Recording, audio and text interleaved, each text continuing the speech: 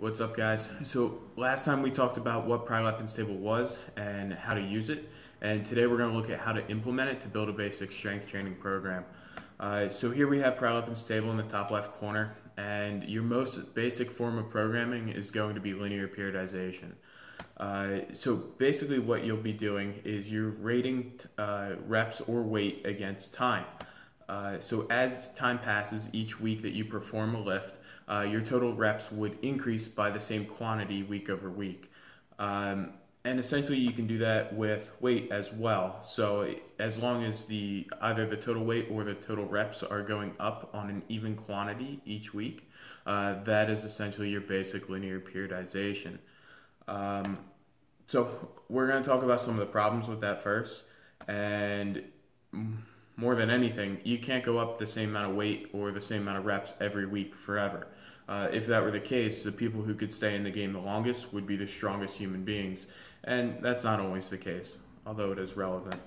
As Louis Simmons told us when we met him when I was at Penn State, your risk of injury is higher than if you were doing conjugate. And that's his belief, and we're going to look at how to counter that.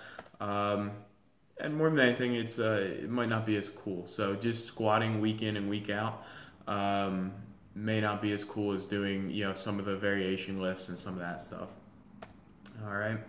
So the solution for I guess all of those things realistically is training in mesocycles, which are typically 6 weeks long, or some people will call them blocks, and that is block periodization. So let's take a look at some examples because you're all probably like, what the hell does that look like?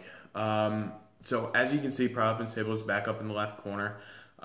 So week one, you're starting at 70%, and 70% using the table tells us our range should be at about 24 reps. So 24, we'll do 4 sets of 6. Week 2, we would increase 5 pounds. Week 3, increase 5 from that. Week 4, increase 5 more, so on and so on. And by the time you hit the end of the chart, you can see that you're up 25 pounds in 6 weeks. And I have that written as, what it comes out to is about 78% if you were to use the chart. So, but this is a linear fashion, and other than week 1, you're not really using Prilepin table. You're just increasing. All right. So the parts where things get tricky is depending on where your max is going to depend on how many pounds a week you can add. So in this example, I use a 300-pound squatter or bencher. It's irrelevant what the movement is. But if you're a 100-pound bencher, you're not going to go up 5 pounds each week. You might go up 1 pound each week. And that's where experience kind of comes into play with programming. So you can see in weeks 7 through 12, I started at 80%, and the reason why is we finished at 78% on week 6, so we don't want to start at 75%, or maybe you would want to start at 75% to give yourself a little bit of a deload. Again, that's where experience really comes into play with programming.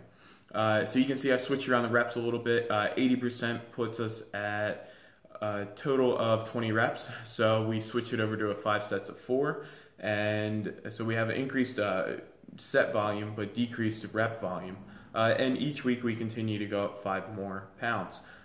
So at the end of week 12, you're up around 87% or so, which is pretty good increases if you look at if you look at over 12 weeks of time, and this would be very amateur. There's not too many experienced lifters that are able to run linear periodization like this. All right, so next time we're going to talk about picking rep schemes, why I pick 5 sets of 4 instead of 4 sets of 5, and et cetera, et cetera. Follow me on Instagram at the Sup Supplier, and talk to you guys soon.